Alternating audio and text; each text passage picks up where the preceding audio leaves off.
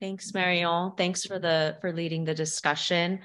So we're here at the last session. It's just a few minutes of wrap up before we end for the day. I think we've had a really great set of sessions today. So we began the day thinking a bit about cholera control in Mozambique.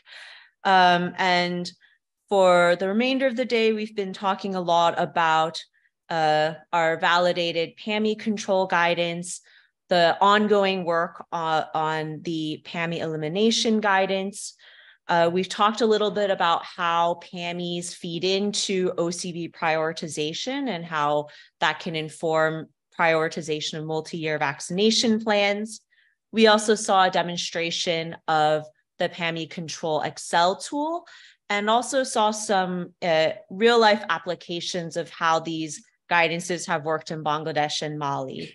And finally, we ended the afternoon thinking a little bit about coordination and what we need to do as a global community to improve engagement with PAMI, PAMI identification, and also think about some ways that we can bolster the review process and the support process. And I think these are conversations that really need to be ongoing. And I know it's the end of the day, so maybe people are a little bit tired and need to think a little bit more about how to engage, but I promise we'll be following up with a lot of you to get further feedback in smaller discussions. So I wanted to wrap up just by summarizing a few action items that I think as a subgroup we still have on our plate. One of the main things I think is, of course, we've published the PAMI control guidance. One of the main things is to translate all of that into French. And if there are other languages that you think would be really important, please let us know. We've also been talking a lot about the PAMI elimination guidance this afternoon, and we'll be continuing to develop and pilot these methods over the coming months. This is still something that is in progress, and I think we do need to think a bit about the WASH indicators and how to integrate these different factors.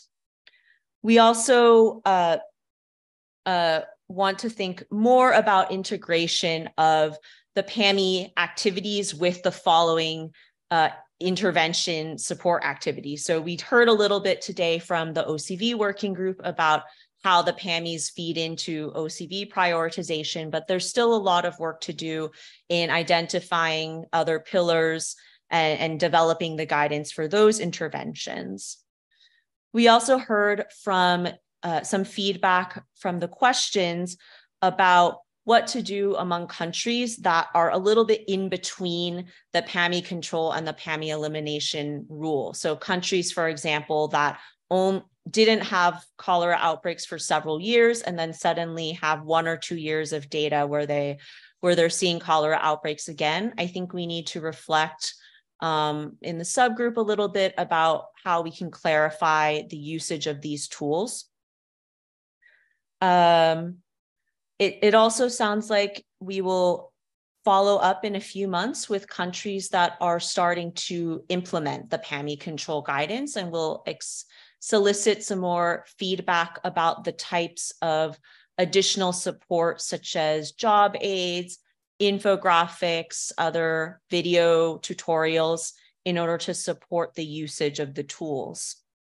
And then finally, going into the last section, I think we'll also follow up with some smaller group discussions to understand receptivity and utility of an earlier PAMI review process in order to facilitate coordination and technical support.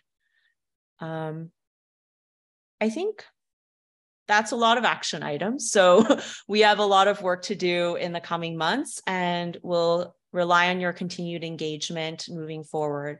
Thank you so much for an engaging day, and we will see you tomorrow.